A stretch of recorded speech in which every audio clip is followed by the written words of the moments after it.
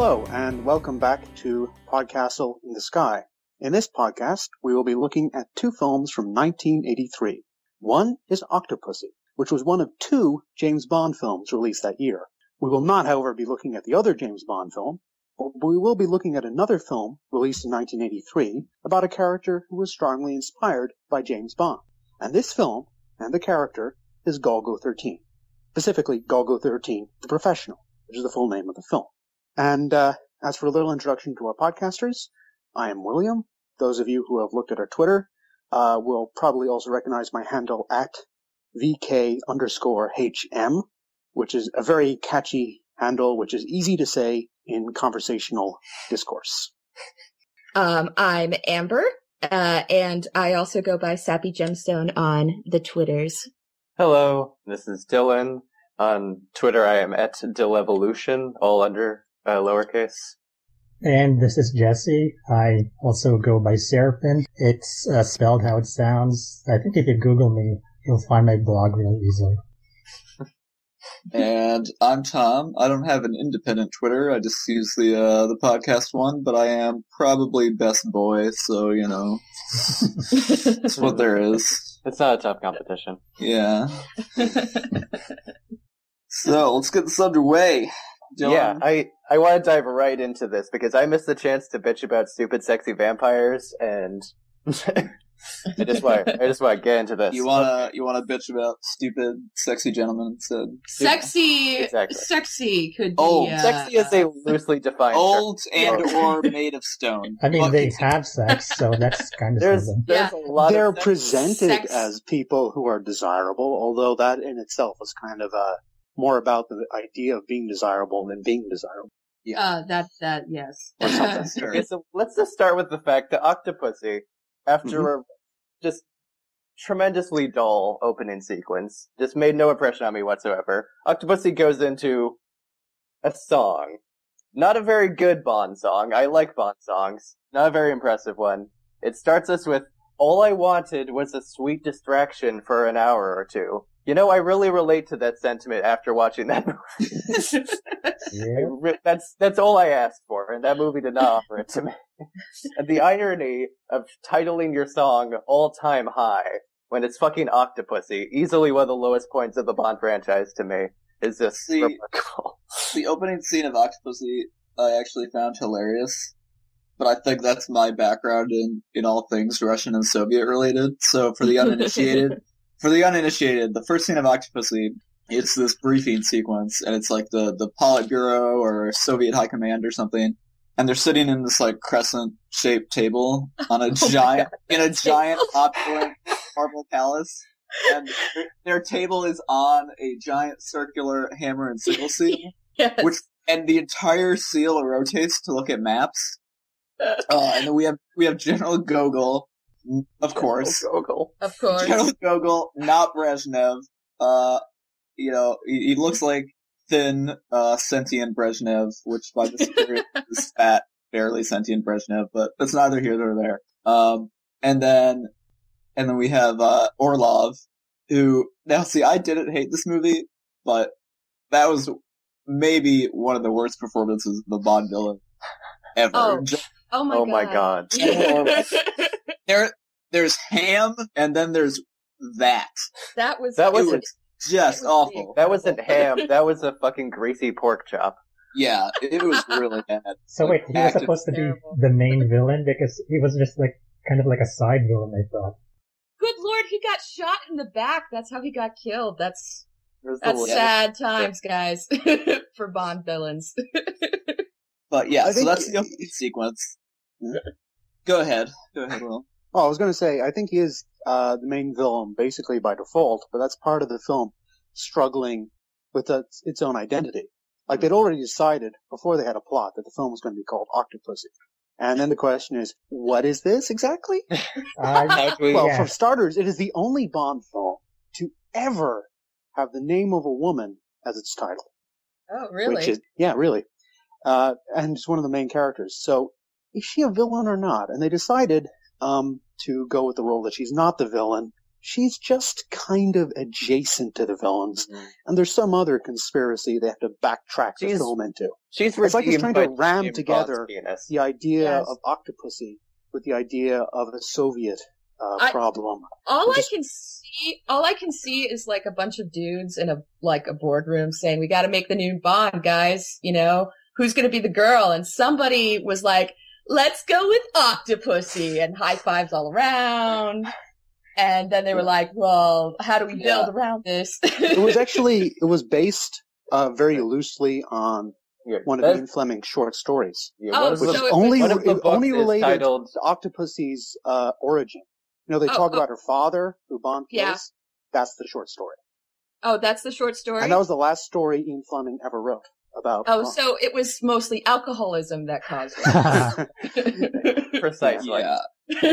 Yeah, the short story that Octopussy is very, very loosely adapted from is part of the book, the short story collection Octopussy and the Living Daylights, and that would give us the title of the first Dalton Bond in 4 years after Octopussy. Oh, was it just 4 years? Because it felt like 100 years later, because it's so different. That's a completely different feeling of the franchise compared to, the movies are, It's very much I thought Daylights came out in 85, but it turns out that 85 was View to a Kill, the last Moore Bond. I did not realize that. I thought Dalton started a little earlier. Yeah, no. Which Dalton one? has such a short lifespan, and Moore almost didn't do Octopussy. In fact, apparently the main reason they brought Moore back was because Connery was releasing a film that year.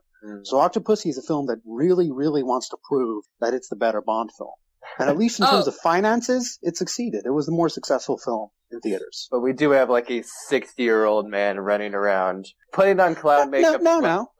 He's 55. He's 55. Yeah, he's 55. I mean, by that point, Connery is the same age. I mean, it's a battle of the old men. He's even older in View to a Kill. Point taken. Oh, God.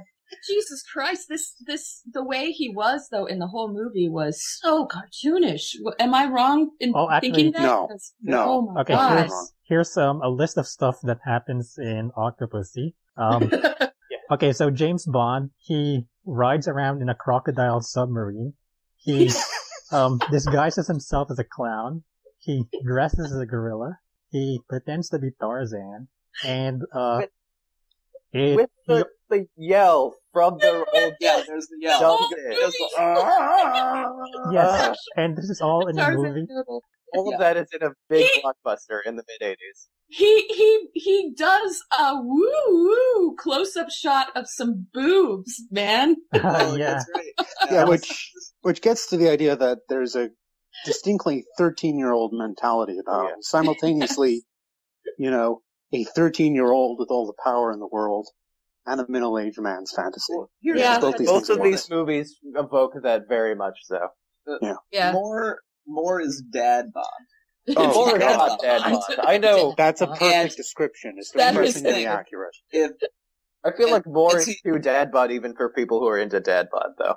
True. But, the thing is, the mentality, though, right, is perfect because it's like Will said, it's a mix of what a 10-year-old thinks is cool, and also what a 55-year-old man who looks he really wants to still be virile and have the hot young things being all oh, Dad Bond. And so he's like a huge dork, but he really wants to be cool at the same time. That's what late Moore Bond is, for sure. Yeah. I mean, just look at the scene with Moneypenny. Where, he and Moneypenny are both getting on in years. But don't worry, Moneypenny is a new assistant. Yeah, you see the look at her face when Moore leaves? Yeah. The naked longing? Yeah. Yeah. He gives them carnations, guys. Smooth motherfucker. Oh, man. Symbolic flowers. Yes, we love the flower symbolism. Well, we'll be getting to that soon enough. Yeah. Well, Octopussy, it was just all over the place. I mean, with all these, completely ridiculous, I don't know what the hell to call them, gimmicks. There's these ridiculous gimmicks, and then there's a Soviet nuclear holocaust. Yeah. It's a messily plotted, Bond on passionless autopilot pile of fucking nonsense. They had elephants in the movie because they planned to get elephants in a previous movie and it hadn't worked out. Extra elephants on... Yeah, you gotta, if you spend the elephant dollars, you gotta use them. You gotta get the money shot of the elephants. Yeah. No, This is a movie that's at war with itself. I think Will said that, but it's because there's a few good, like legitimately good action sequences in this movie. The scene on the train is actually, except for the fucking gorilla costume, the scene on the train is actually quite good. There's like a shot where the stuntman like jumps over the train is moving and there's a like water station pipe that's over the top of the train and the stuntman leaps over it, like really good stuff. And the driving in the late when he's going to the airfield, there's a car chase at the end of the movie. Oh yeah. Like really good driving from the police cars. And so there are these good sequences, but like everything cool is constantly being undermined by just like ridiculous shit. And I didn't actually mind it. Like it's fine. Maybe I've just gotten so used to grimdark movies, and God, we could talk about Golgo. That it was like, okay, I can take a little goofiness, like it's fine, but it's constantly straddling that line between being a little silly and just too much. And Tom, that's completely fair. I found every action scene lifeless as all hell. Personally, yeah.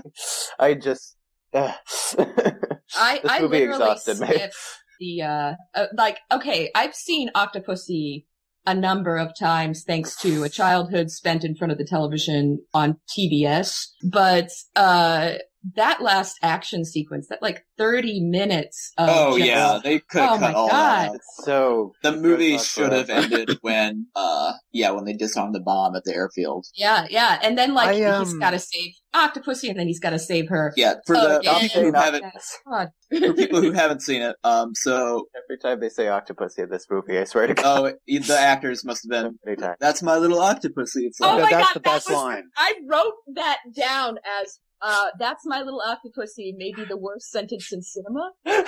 It's up there. The actors must have just hated themselves every time they had to say it. And then we get, not that long after we get that line delivery, we get the shot of the octopus in the fish tank. It's like, oh, of course. Oh. We had to make it into a plot device. But for people who haven't seen the movie, so there's a big, what seems like it should be the final sequence. There's a nuclear bomb going to set off at an American U.S. Air Force air base in West Germany.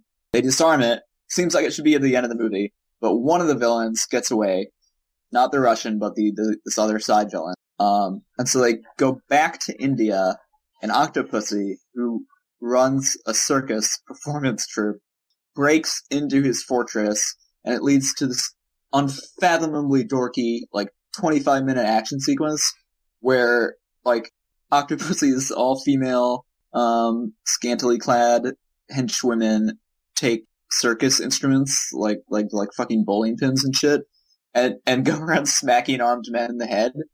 And then James Bond rides in a goddamn hot air balloon. And then Octopussy, as she is in the entire movie, is completely goddamn useless. And so she's like, I've got you now. And then the villain's just like, well, I've got 3 guys with guns. And she gets kidnapped. The last 25, the plane sequence is actually good, but it didn't matter because I wanted the movie to end by that time anyway. So by the time the plane happened, I was like, oh my God. Why? Yeah, like I said, I was mostly actually entertained by this movie. I did not dislike it. But yeah, the last 25 minutes is chop all that out. Get out. I'd never seen the movie before, and by that point, I was very interested in what I had on my phone. Let me put it that way. Yep. Yeah. Too long. I'll cop to being, I'm a youngin' relative to the rest of you for the most part. I've watched a couple Connerys and all of the Craig ones except for Spectre. And GoldenEye. I really like GoldenEye. GoldenEye's great. Yeah, GoldenEye's fucking great. It also is one of the best intros, the song things, GoldenEye. I like, I love that, all the Soviet statues, but go on. So everyone, technically my first Bond movie was Quantum of Solace, which, let's not talk about that. I mean, the thing is, a lot of the Bond movies are not very good. Yeah. It's surprising, actually, that the franchise has made it, because there is a long stretch of Bond movies that, particularly if you didn't see them, if you don't have some sort of attachment to them, they're just not very good. Like, a lot of the more ones, in particular, are just dull. Yeah, my point being, I'd only seen a handful of the movies up to this point. I'd seen Goldfinger and Quantum of Solace, technically, but I didn't like either of them.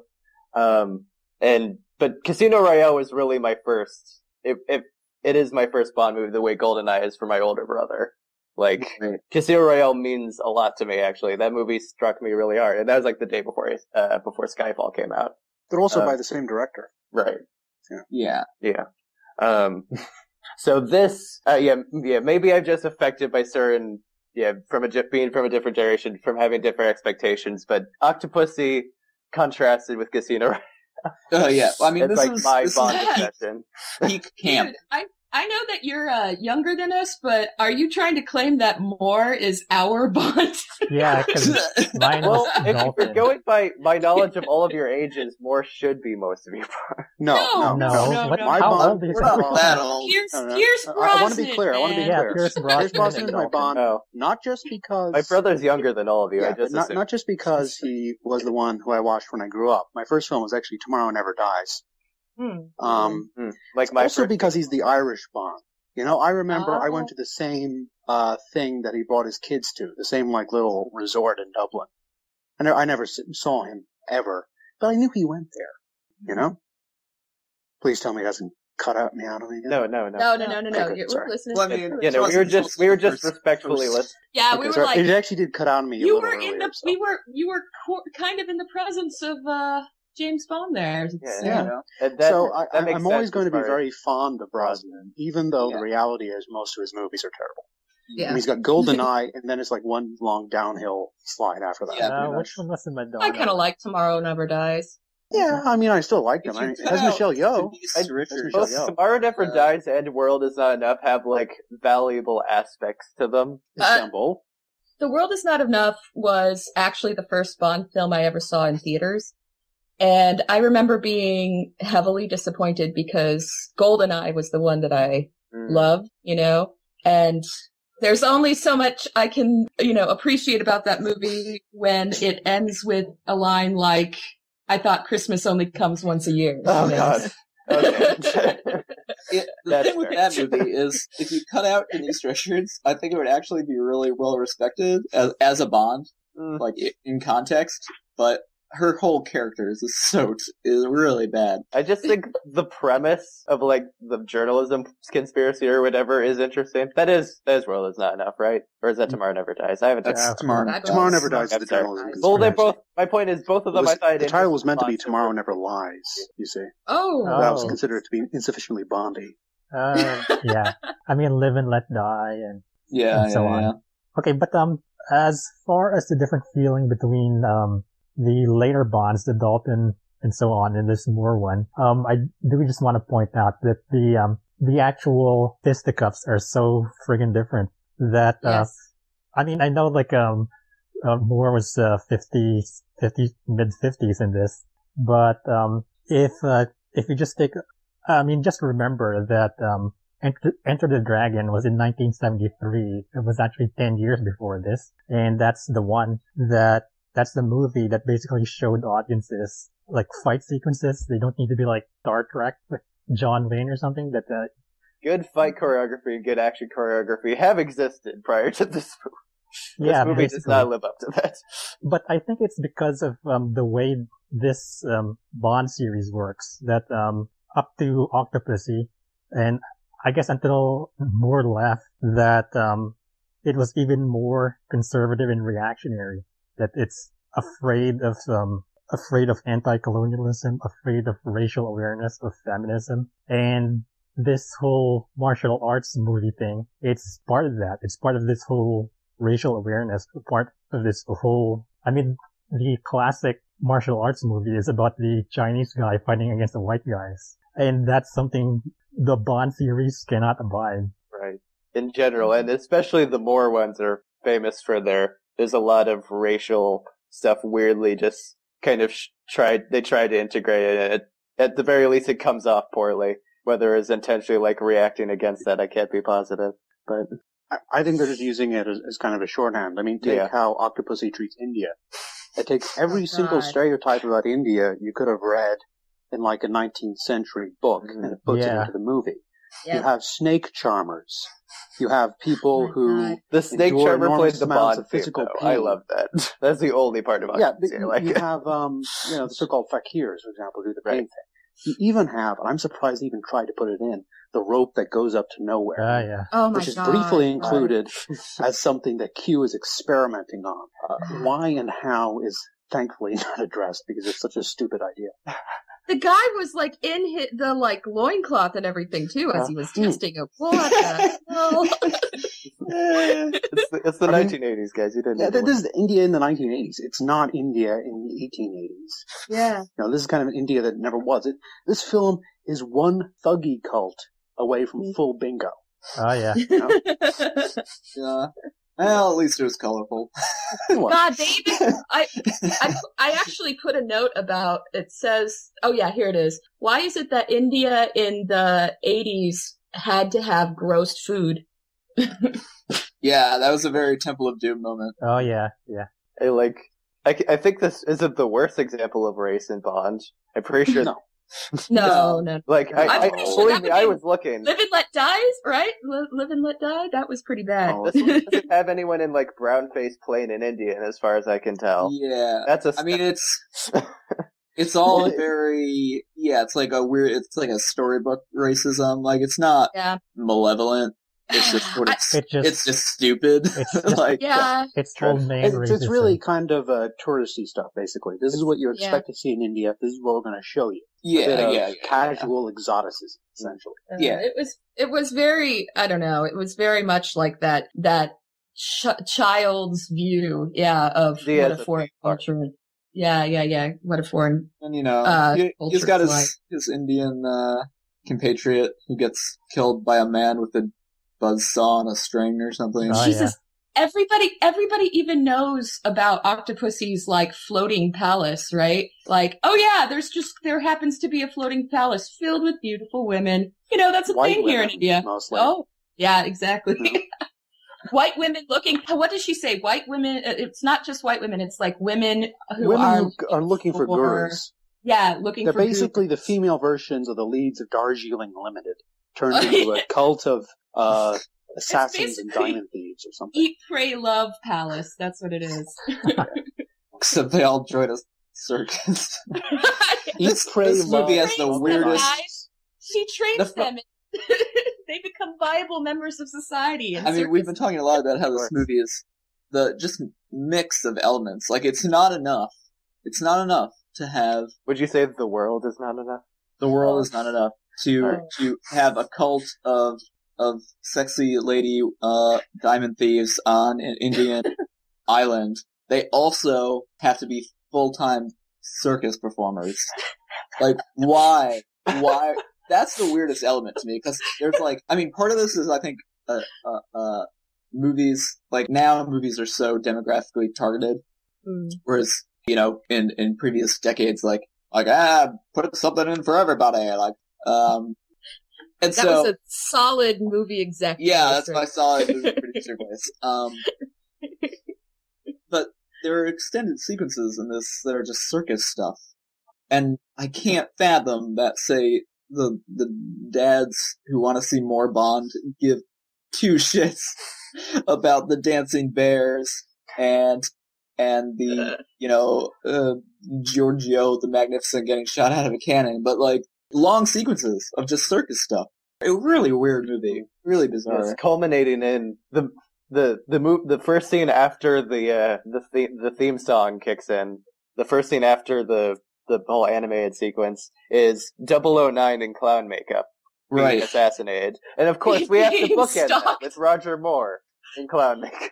Yeah, I was laughing during that. The cannon. Oh my god, I was laughing heartily throughout the 009 being hunted sequence. And he's even got the giant shoes and everything. he gets caught because one of his balloons popped. That's right. Yeah, it's weird because it's like it's trying to be a serious sequence, but it's trying to be funny at the same time. Yes, It's just like very odd. It's a microcosm of all the problems this movie has. It's like, what are you trying to be? And then the final sequence. So we mentioned earlier that the penultimate action sequence is this bomb about to go off at this Air Force base, and there's a circus performance going on at the Air Force base. And so the final sequence is all Moore is in clown makeup, and he's fighting with all the other clowns. And so it's a giant clown brawl trying to disarm the bomb because they think Moore is a spy or something. And so it's like, really? This is the penultimate sequence of your movie? Like, you had that amazing sequence on a train earlier, and you choose for the climax to be a bunch of clowns beating each other up? You gotta have the clowns. You Like, don't it's understand. so The kids love the strange. clowns. It's so strange. Really odd. Well, every time there's a new Bond film and someone brings up the plot holes, the defenders say, well, every Bond film is nonsensical. It's just something you have to expect, which I don't really see why you have to, because there are actual action movies that with plots that make sense. Yeah. I don't really care about plot holes, but this movie is just baffling. It is. Well, It's a I would really say strange combination of elements. The ideal Bond movie is North by Northwest, which is a Hitchcock Pretty much. film Right. about, it was years before the first Bond. Cary Grant accidentally stumbles a non-existent fictive spy who people believe are real. And he winds up saving the day and stopping people stealing government secrets. And there's action on trains because it's Hitchcock. He loves trains, and I need to mention Hitchcock in all of these. Of course. I think, Yeah. But I mean, that film doesn't really have a lot of plot holes, but it also doesn't have a lot of plot. Yeah. Like, there's a spy Well, agency. yeah, this movie has There's people too much who wants to get things. But what are the government secrets? It just says government secrets. What's the spy agency? Oh, we're one of those alphabet soup things, like Yeah. FBI, CIA. We're one of those. Yeah, if you look It's at it still that way, extremely uninterested in its own plot, and that makes its plot kind of hard to critique. Right. Whereas Yeah, the no. Bond films, like here, we have, a Soviet general with motivations, we have Octopussy with motivations, we have an Afghanistan prince who is working with the Soviets. Yeah, Why that is part of the that No movie. one ever mentions Yeah. the Afghan I'm- war. This is the I 1980s. really No one didn't get mentions that. the war. What is going on? It's the whole. I'm kind of confused about. Okay, to be perfectly honest, the plot. I literally didn't know what the fuck was going on until the very end when Moore was like, "Oh, I see. You're gonna blow up a bomb," and then I was like, "Really? Right. That's what this whole movie was?" Yeah, like Well, the Bob, did did the diamond sword. Fabergé eggs have anything to do with anything? They Yeah. were a means of financing this thing while keeping it off the books. They financed Is that what it their was? secret nuclear war with counterfeit Wait. Fabergé. Yeah, so actually, you why know what? did he rush That's the egg? possibly sillier than the clown fight. Actually, you know what? I calculated it, and that one Fabergé egg from the beginning, it was going for the equivalent of $2 billion today, which makes no sense at all. I mean, there's no way one art object is worth that much. Well, I think that's kind of the point, because, not to defend the movie, but they're using it as a cover. They're not actually interested in it as an art object. Yeah. But see, I Yeah. thought. I mean, he Wait, accepts so the then- fake Fabergé egg, so. When it got- Wait, okay, so now I'm really confused. So, When it got initially brought up, I was like, oh, it's like, I thought it was going to be a North by Northwest thing, where like, the Fabergé egg has, the plans or something in it. But then And it just does turned actually into have this, microfilm, but Bond puts it in. yeah. yeah. God. And then Okay, it just so, turns into this weird smuggling ring thing, and wait. So, what, were the Fabergé eggs not part of the whole getting Octopussy really awesome Soviet treasure, or what was going on with the eggs? and then I'm like the Afghan, completely confused. I thought maybe I couldn't tell because it's really badly explained. I think the Afghan prince just liked jewels. Like, I think he liked them, and so he didn't care if the Soviets invaded all of Europe in the land war, as long as he had his jewels. But I honestly can't tell you. Wait. That part of the plot was really confusing. To be perfectly Because honest, Camille I barely Khan remember. betrays Octopussy, so I thought he was Yes. doing that because he was working for the Soviets. But Wait, I thought- but if he has his own agenda, I don't understand what it is. I I actually think he am- just now I'm wanted just jewels. lost. Because, like, Yeah. there's that one scene with the general and Khan are meeting, and and Orlov smashes the fake egg, I think. Yes, And and the other guy, like, he goes, ooh, like I think he just loves that jewels. that wasn't the fake egg. That was the real egg. Yeah, I thought that Okay. they smashed the real egg, Yeah, and they wound up giving one of the fake eggs to the Soviets at the end of the Okay, movie. maybe Yeah, you're right. I yes. don't even remember. I thought it was a real Hateful Eight situation, basically. Yeah, Topical because reference. he Well yeah, done, no. Wade. He like goes, ooh, and that was the real egg because that was the one with the bug in it, or So right? he's the one with Yeah. the bug in it, I think they put the bug in the real one. Yes, agreed. Because Bond palmed it for reasons unknown. Right. I'm really Okay. confused, guys. He palmed it, to kind of cover the situation, because if he'd actually won the bid, he didn't have the money to pay for it, so you could say, I'm not paying for that, it's a fake. Because he places I it, get that's you. his, Right. that at least makes sense. That makes I sense. get now. that. Also, he gets to have a real, incredibly wealthy thing surreptitiously replaced with a fake. So that's kind of a net gain for the government anyway. But then it gets smashed. But then it gets smashed, but apparently no one notices. Like the Soviets accept the fake, they don't check it. I don't know why they don't check it. You know, You about, see, I am just Are we really... sure it's the real Because one? they check Well, it doesn't they actually check that matter. star. Oh, Yeah. yeah, They guys. check the star. We're getting bogged down Maybe now. we're spending You too know, much time on yeah, we should maybe talk about the anime because Yeah. Yeah. okay, maybe actually, you know what? Yeah. I do have something about the anime and Bond. Okay, so Golgo 13. All right, so it's this one badass hitman, right? He's so awesome. Everyone wants him. Every woman wants to be with him. But I don't even see why, because like why are people attracted to him? He is a man of few words. Actually, I think he's a man of like 10 words. He's just so Yes. cool. He's a very ill-defined In fact, character. one of his iconic quotes from the manga is ...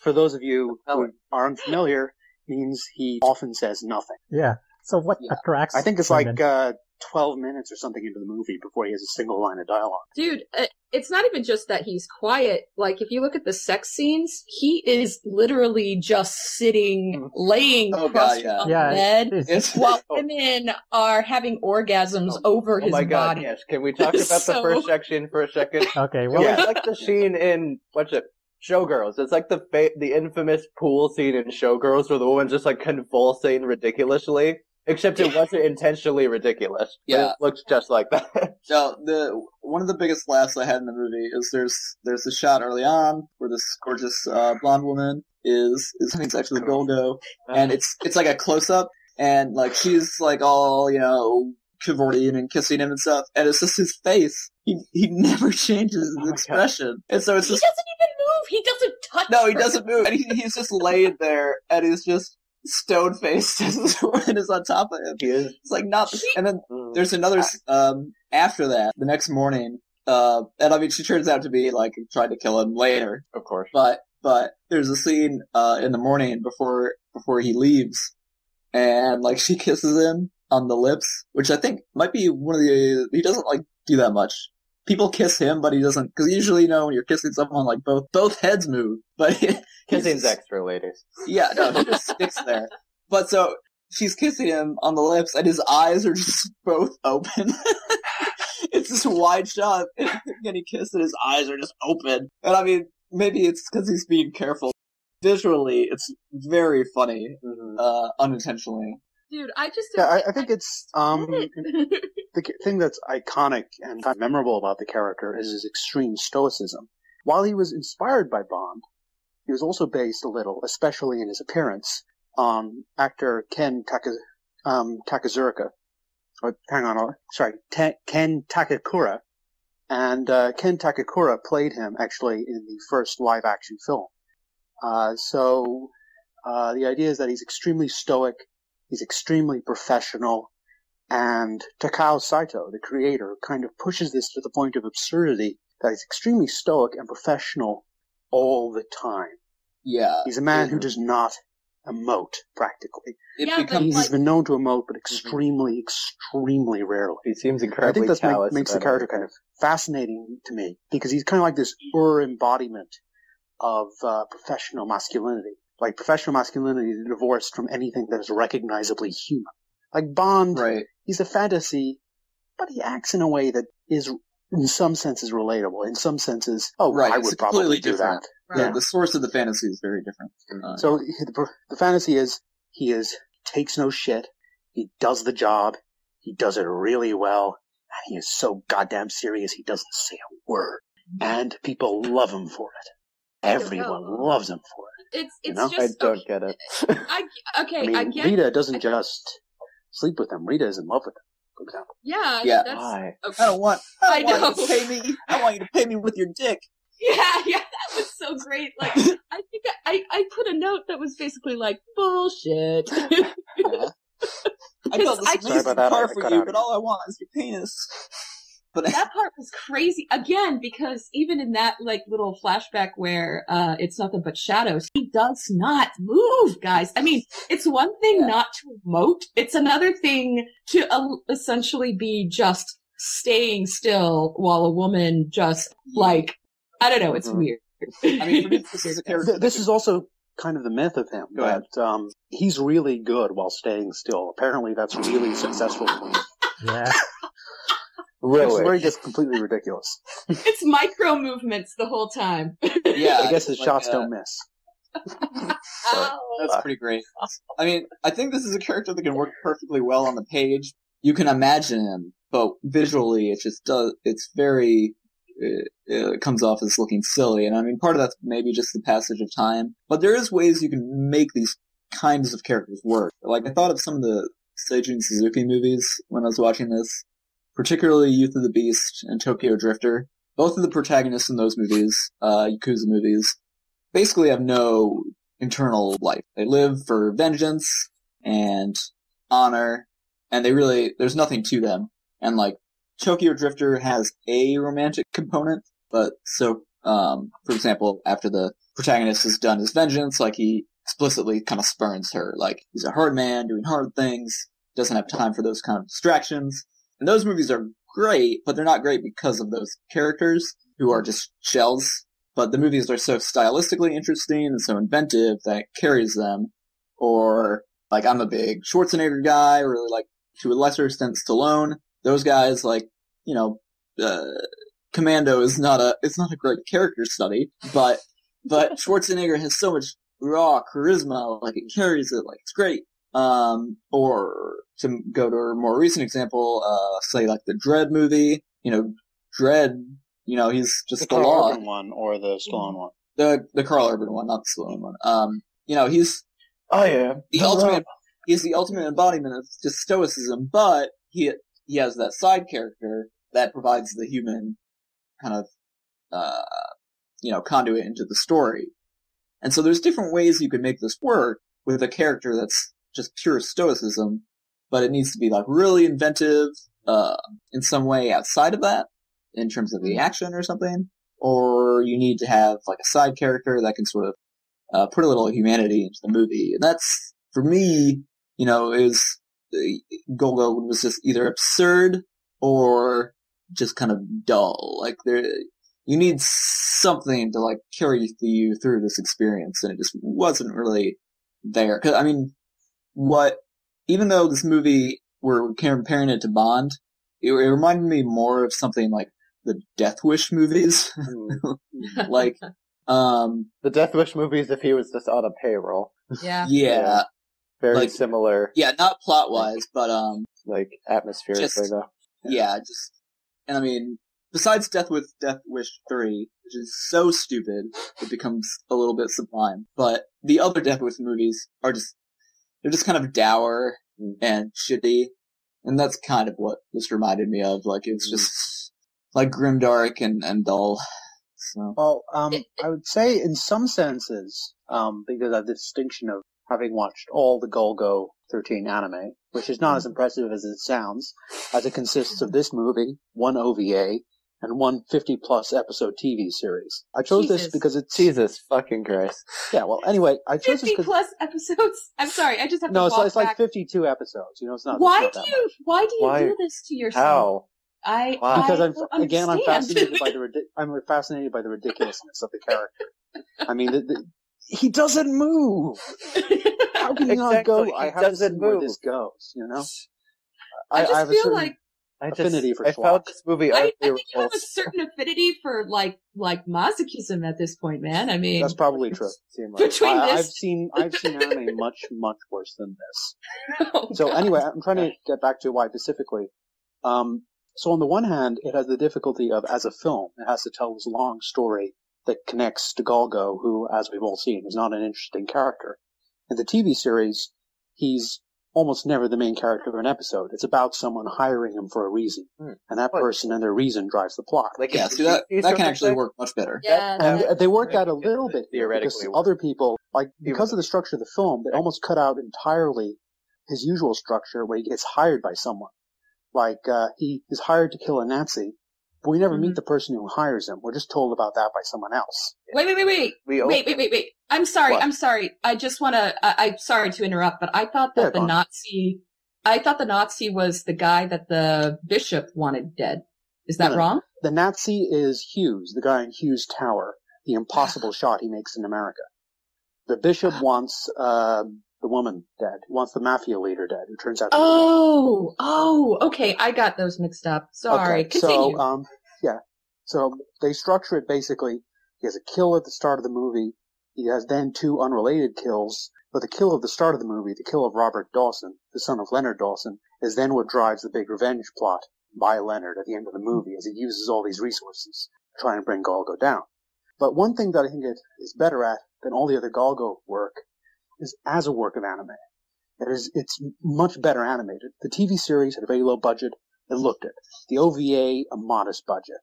But this is one of the greatest, or anyway, the most influential directors of anime, Osamu Dezaki, using a lot of his distinctive styles in this film. He'd also be known for something like Rose of Versailles, where he essentially created the language of shoujo anime with all the flowers. And here we see one of his most distinctive things used repeatedly in the film, which is the postcard memory. Whenever the frame freezes and you see a more detailed drawing of something, that was Dezaki's idea. He came up with it. It's been repeated and parodied very often in anime. A lot of other different influences here we can see, like with the bad guys. Their disgusting habits, their kind of subversive, perverse behavior. They seem like a rough draft of the kind of characters who populate every single thing Yoshiaki Kawajiri of Ninja Scroll fame ever made. You know? And but the visuals, like when he's setting in, assembling his gun, sighting the target, that quiet moment where he just lets out a single breath, or when he's in the car and the neon lights are just strobing all over him. It's just more interesting. That was a nice An scene. incredibly bland look. Believe me, bland look of everything else related to Golgo 13. You know, that long shot where at the end of the movie, Leonard You made Dawson. me want to appreciate this movie more. Actually, no, I would like to, pull back from just the plot and the character and say that visually it's a pretty damn impressive film. Like, this is one of the prettier 80s anime that I think I've seen, you know. Like you said, when he lines up his shot, that's just great. And the little moments of silence, in between the clicking, that was great too. Like that part I could appreciate, but I just felt it was too bad that it was framed around this unlikable character and plot that, I don't know. Yeah. I mean, stylistically. Very, very big male fantasy stuff going on here, you know? The movie is basically pornography. It's different kinds of pornography. It's masculinity porn, it's gun porn, it's violence porn, and then just regular softcore porn. There's the porn part. Yeah. There's a lot of sex. porn. Oh, also, one point I want to make. This is the first time I've seen the movie since the death of Osamu Dezaki. He died in 2011. And he died of lung cancer because he was a heavy smoker. So that really put in context how often people smoke in this movie. Because they're always breaking out cigarettes. Like Golgo 13 is a chain smoker. In fact, the only thing Golgo 13 puts to his mouth is cigarettes. You know? But it is a more stylistically interesting movie than I anticipated going in, which I appreciated. There's a nice scene where he's in San Francisco, making a really long sniper shot into this penthouse, and he's like on an animated beer sign, and that kind of reminded me of this scene a little bit tangentially, in Skyfall, where the big billboard is silhouetting him. Yeah. That was a nice sequence. Will already mentioned the scene where he's driving and all the lights are strobing over his car. That was really neat. There are a lot of individually neat scenes and visual moments in this movie, and I can't appreciate it on that level. But yeah, I just wish it was tied around something more interesting, because I did my other big problem with the movie was just structural. There's not really a lot of highs and lows to this movie. It's thing happens, thing happens, thing happens, things. There's not really. It's weirdly episodic. Yeah, there's really not a. Yeah. It needs to be a little, tighter in terms of, because things rev up a little bit once you find out like the motivations behind Dawson and things like that. But it's just, it's just this kind of series of things happening. There's there's not like an arc to it. And that makes it a little tedious. And I guess the other thing is, there's too many sequences where, because even in Octopussy, even if the things he does, like hiding in an ape seat, are dorky, he does something that's clever to get out of the situation. There are too many scenes in Golgo where he doesn't do anything, but he gets out anyway. Yeah. That's what annoyed me. Like, there's a scene early in the movie. He's a his car is on passive protagonist. Yeah, his car is on a beach. Yeah. And the mafia surrounds his car and riddles it with bullets, and it explodes. And we don't even see him get out of the car or anything. They just riddle it with bullets, the car explodes, and then we see him swimming away. Like, gosh. You know what really annoyed me about that scene too? Just on they have a moment where they're like waiting. Okay, wait for him to get in the car. Why? Why did they wait until he was in the car? Yeah, I mean, there's a lot of that. There's another sequence. More vulnerable before he gets in the car. Like his impossible shot. Why did they wait for him to get up to try and make the shot? I mean, they actually know where he is. There's a guy who's right behind him saying, "I got Golgo." Now, if they were acting as normal police and they're waiting for him to do something that looks illegal, that makes sense. Because we subsequently learn they've been corralled by Leonard Dawson's campaign to get rid of Golgo by any means necessary. So why they don't take him out immediately is not clear. Yeah.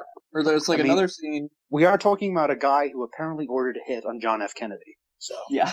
Yes. I love how he still throws amazing, that out as like a punchline, The business in Dallas. I think my favorite part about that whole scene is they're like, now taking down the president, that was just for the country's Yeah, we gotta draw the line somewhere. But we have to draw the line at getting the Golgo. Guys, this is just so far. This single assassin is serious business. This time. No, it's not even Golgo they're objecting to. They're objecting to getting gold and silver out of prison. So they're building up his opponents so bad that getting them out of prison is worse than killing the president. I just want to point out that that element of conspiracy added to history is actually quite common in the Golgo story. In his long history in comics, he actually, honest to God, there's a plot where he shoots votes meant for Al Gore.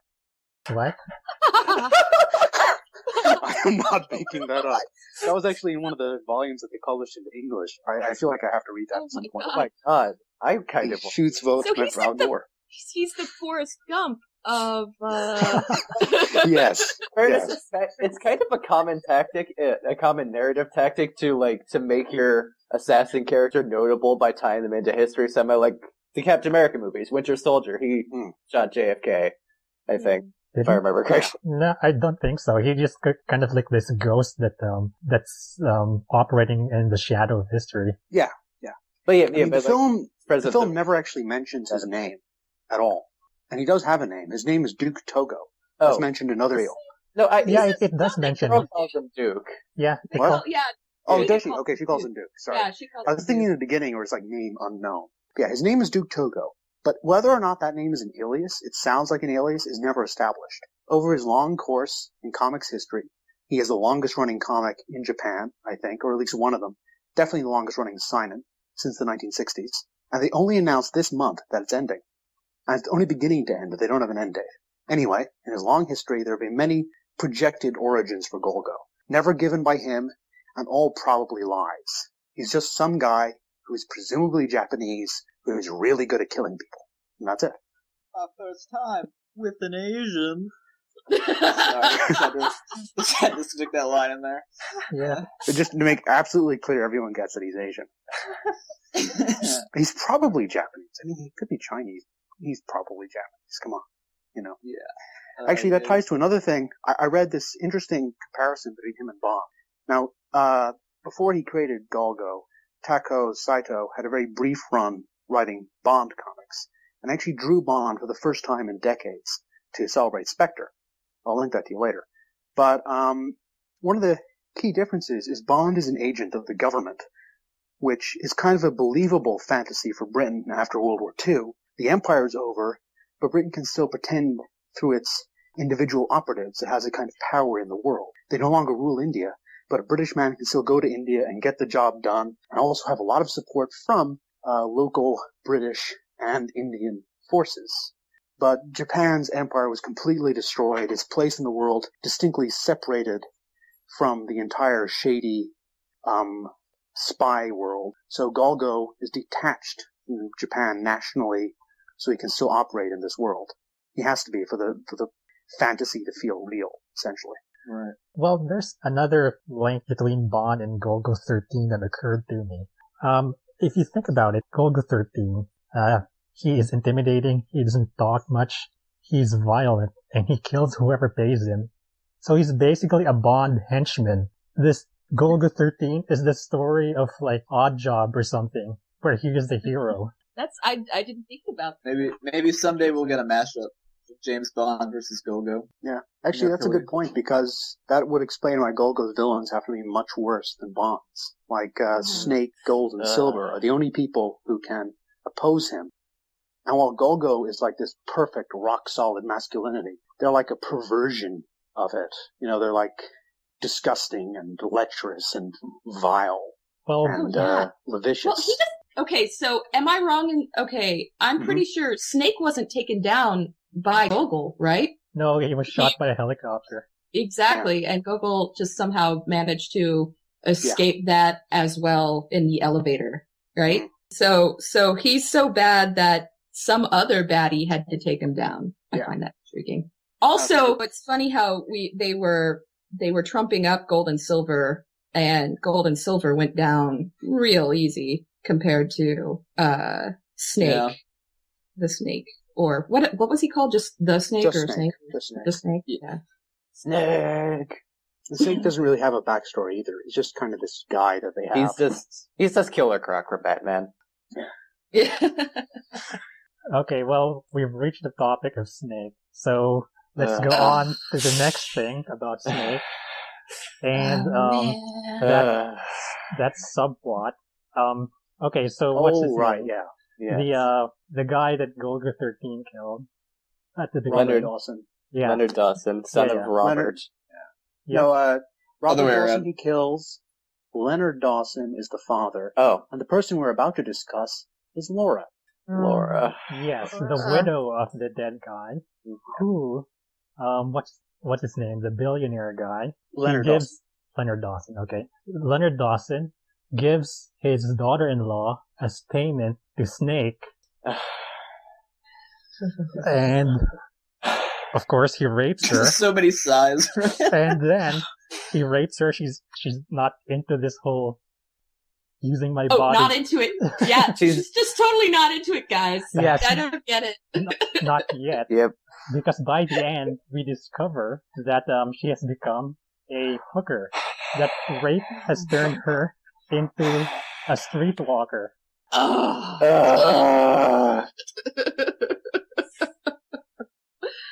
So, 2 rape sequences, guys. Two. Two long rape sequences. That was necessary. The shower. And she's angry at Golgo because it's his fault this happened to her indirectly. And she fires at him and he just walks off. That's an interesting thing is that, he lets her take the shot. He sees the gun. He could have stopped her, but he just ignores it. Mm-hmm. I know, I find that worse. Did he even recognize her? Or was he like, that's okay. I think that it's he not whether or not he recognized her. recognizes her. He sees that she's pointing a gun at him, so it doesn't matter if he recognizes her or not. I think he was like, she's kind of got a point. She wants to do it, then I'll. Yeah. I'll give her I was one. so angry by the end. You know, I'm sure I was kind of dickish to her. my theory is that it's like Golgo was like, "Oh, it's a woman. Who cares about that?" and just walks away. No. He on kills him. women. He kills women. We saw that earlier in the movie. Yeah, but he didn't think her a threat. only when they're the head of mafia gangs. You know, Good it's point. different if they're. And that's a related point. Although it's not explicit and it's not suggested deliberately, he only winds up killing people for good reasons. I mean, he kills a Nazi because a survivor of the Holocaust wants that person dead. He kills a mafia person and he's hired to do that by a bishop. And he finally essentially lets someone commit suicide. The most morally questionable thing he does is assisted suicide in terms of his targets. What Like did when the a kid person shoots who at him, the he head doesn't. at the beginning do? What? Dude, what? What did Leonard, the first person he killed, like the very No, first? he kills Robert Dawson. I thought Robert's by the name Robert Dawson to kill Robert Dawson. Wait. Leonard is the father. No, the very first person he killed was the Robert opening Dawson. sequence, right? No. It was the opening sequence before that, before the title. Yeah, the person that who's was like standing The at very podium. first person he kills is Robert Dawson. Okay, I thought that was. bonded emotion. I thought Robert was the bad guy and Leonard was the one who No. shoots. Okay. No. I think I said this Robert- a couple of times. Leonard is the bad guy. Okay. No, But so what Robert- did Robert do? He Did wanted Robert? to commit suicide and so hired a dude to do it for him. Yeah. It's explained when Leonard is dropping to his death. You hear Robert's death confession note he left for his father. So he actually told Leonard that he hired Golgo. Which is why Leonard is so obsessed with getting Golgo and not the person who was hired to kill his son. I just don't understand why he didn't tell Laura. Like, he will let Laura be raped by Snake, but oh my god, bridge too far to say that your husband wanted to commit suicide. Dude. He's not a good person, is my takeaway there. He doesn't deal with grief well. Okay, the end game aside, like, Doesn't deal with grief well. But my point is that none of the most morally questionable thing he does is the assisted suicide of Robert Dawson. okay, the end game revelation of that aside though, like that opening of just this person who we don't know if they've done anything wrong, they're just talking at a podium and he assassinates him with a sniper rifle. That left a poor impression of me on Golgo. Exactly. On Golgo. The eventual twist, Golgo was in the other movie. But the eventual twist is, that he was justified. Although, a note, because I want to say this at some point, his code name, Golgo 13, Golgo is short for Golgotha, as in where Jesus was crucified. And that's why the intro sequence of the film has, in some versions, has a skeleton with a crown of thorns, which is, for some reason, his calling card. It was a pretty great opening. Those headless, we want to talk about openings. It was better than Octopussy's by far. Those headless skeletons with handguns. All-time high, actually you guys. paid attention to that Yeah, one. the music was better. It looks pretty and the music is good. Oh, yeah. This is another reason why I chose it. That is the best Golgo 13 opening. I mean, the opening for the TV series was, very modern J-rock, kind of angsty. And the very idea of having angsty music over Golgo defeats the entire point, Right. This man does not angst. No. Ever. He needs headless skeletons with handguns. I will go for that every time. I find myself more drawn to angst often. But fair enough. Well, I mean, you can have an angsty character. It's just not wrong. It's wrong for the character, is my point. Okay. I mean, it's not like it's a bad song. It's just wrong. That's fair.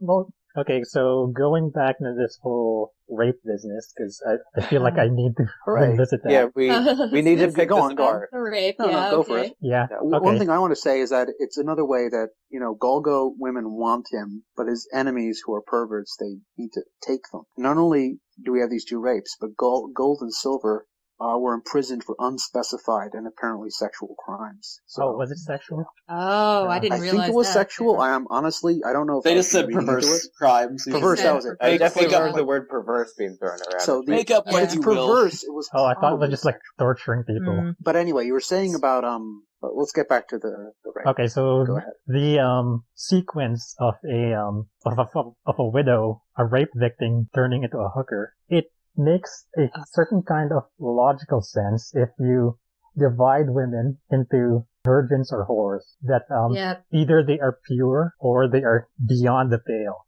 Even if they cross that line through no fault of their own, they are used goods. They are no longer any good. they're just hookers now.